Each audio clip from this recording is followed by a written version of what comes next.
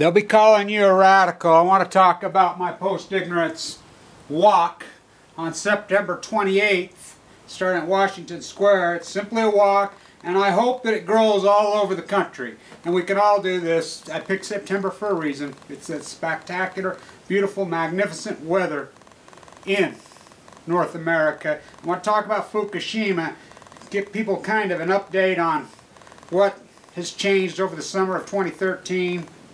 Nothing, really. That's the sad thing, is my post-ignorance says your logo here for a reason.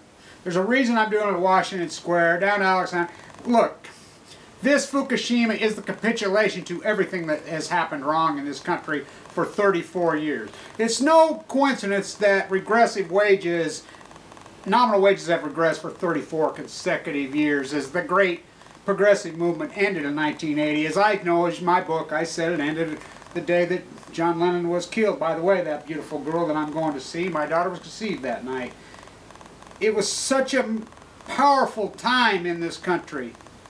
Such a shift dynamically as the great, they call it conservative movement. And I love Lonnie Clark when she goes out and says, quit calling it conservative, quit using that word conservative, it's not conservative. And I told her, yeah, it's regressive. It is regressive, the great regressive movement. So that's what I'm going to start calling it. As we used to call, you know, Plumegate. I love Plumegate, that word. 3/11, but I call it, and I'm going to call it from here on out, the Pacific Genocide. My March hierarchy, the Pacific Genocide. We need Occupy. Occupy had it all, but it didn't have it in detail. We need the peace lovers, Cindy Sheehan's people. We need the people that want Dick Cheney and Colin Powell and Rumsfeld and all of them charged for war crimes. We want those. We want the I am Bradley Manning people. We want the Megan Rice. We need the church. We need the true Christians to rise up. We need the true Muslims to rise up. We need the true Jews to rise up. We need the true atheists, earth lovers, pagans to rise up. The true people who believe in morality, who believe in dignity, who believe in honor, who believe in the truth. And we're going to march down to Alexander Hamilton's graves. Ackerman's going to show up, and, you know, I'm going to talk about the original studios of de Kooning and Pollock and the last great art movement in this world. The abstract impressionists were right there. You know, everything that ever happened, the Gay March, you know, right there. I mean, they changed the world. Whether you agree or disagree or whatever, I'm talking about the things that really work.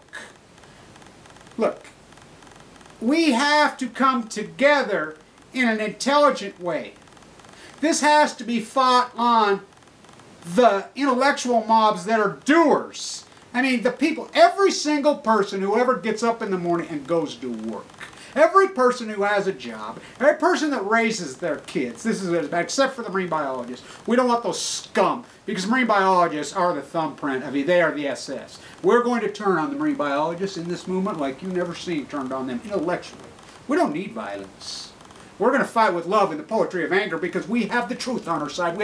We want all nuclear over. Not just every plant shut down, the one in Georgia not far. I mean, think about this. How obscene. We're building one in Georgia right now. What part of Fukushima do you not fucking get?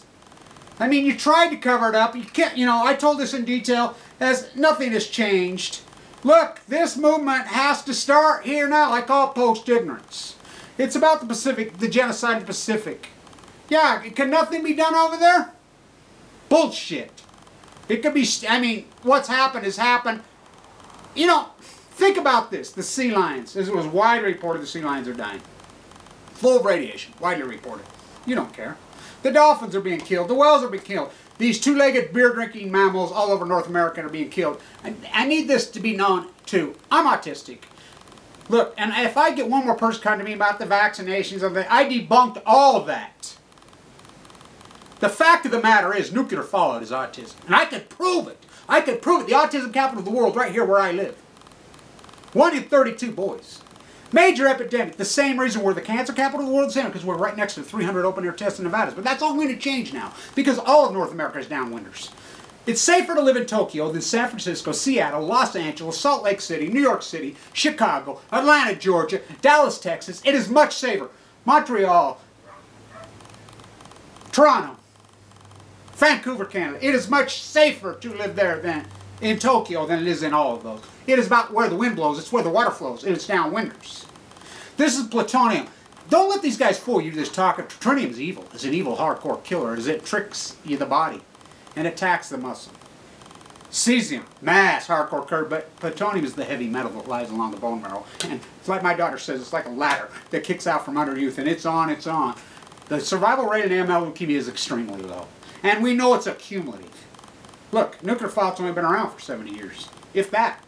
You know, as I say it over and over, Barack Obama's mother was a downwinder. As we see the DOE, the cartel, the energy cartel, the evil, here's the facts. The facts are we produce so much more energy in this country than we need. Look, I love how the frackers and all these people, oh, our oil, it's going to be our freaking, you know, our economy boost. No, no, no.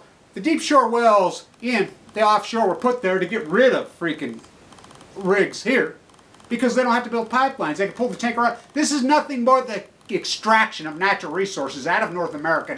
Just like, oh, we're going to get Iraq. So what, are you on the board of Shell Oil? Are you BP? This is freaking foreign companies. Look, American companies are not American companies. They're multinationals. They're oligarchs. GM, there's nothing about Caterpillar. You know, all these oil companies. They're Chevron. They're not American. Nothing about them American. They employ very few people in this country. Very few. They pay no taxes in this country. Their markets are abroad. They don't give a damn about us, as they've always never gave a damn about us. But when the shirtwaist girls jumped to their deaths, right there, Washington Square, Building D, NYU, that's what happened. It changed the world. The cops were cracking their face in this repressive state. Look, the police need to understand. They need to switch ranks. The police forces of America, look, we're on your side. We are you. You are we. You're working class. You're working, you know, you're freaking ground pounders. You know, you put shoes on, you're workers. This is we're all workers. This is about, we're not about people that freaking gain wealth without work. We need true religious leaders like Megan Rice. Not you fake Christians in hairspray who preach from the pulpit, who are devils. You are going to rot in the lowest form of hell. And all you people who put Megan Rice in there and have done this, and the marine biologists, I will say this, may God have mercy on your souls. We're going to do this through the poetry of anger. And everybody that has participated in the, as I call it, black and yellow journalism, not the intentional downplaying, the intentional downplaying. Sanjay Gupta, let's go fishing at Lake Chernobyl. I'll go on, and I have a list, and people have backed it up. My list is out there. People know. You people, they're all, how many 6,000 bananas? Wow, you think that really works? As Dave Parrish, who's done beautiful work, who's been there for me, Dave won down there, down there in the hot Southwest.